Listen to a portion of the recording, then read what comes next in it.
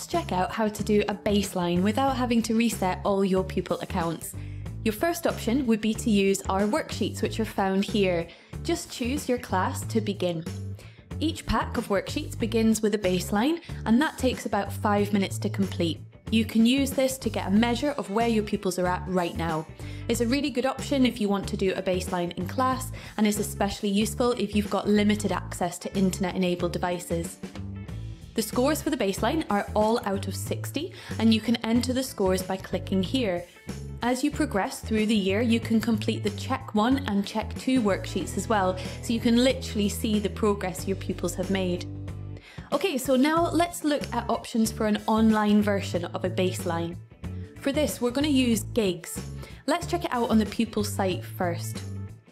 So here I'm logged in as a pupil, and if I click on single player, I can see the Gig game. Gigs have 100 multiplication questions. They start with 10 questions on the 10s, followed by 10 questions on each of the 2s, 5s, 3s, 4s, 8s, 6s and 7s and 9s, and then 5 questions finally on the 11s and 12s.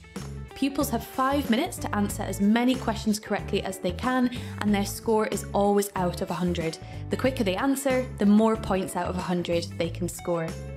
The fantastic thing about Gigs is that as well as providing you with baseline data, which we'll look at in a second, they also feed our smart algorithm. If we go and play in the garage game mode, the facts that our algorithm will pick for the pupils to practice, those are the ones which we've highlighted in purple, they have been partially based on the recall speed of those facts during the gig. So let's flip back to the teacher's site. We click Stats and choose our class and then Gig. Here are all our pupils and their first and latest Gig results. You can see just how much they've improved here.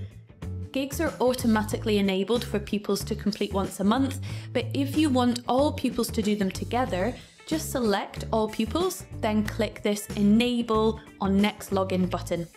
This way you could get all pupils to complete the gig in a class and use the results as your baseline. And that's it. That's how to set a baseline using either worksheets or our Gig mode. If you want more info on either of these tools, just check out our help centre and search for Gig or worksheets for tips and how-to guides.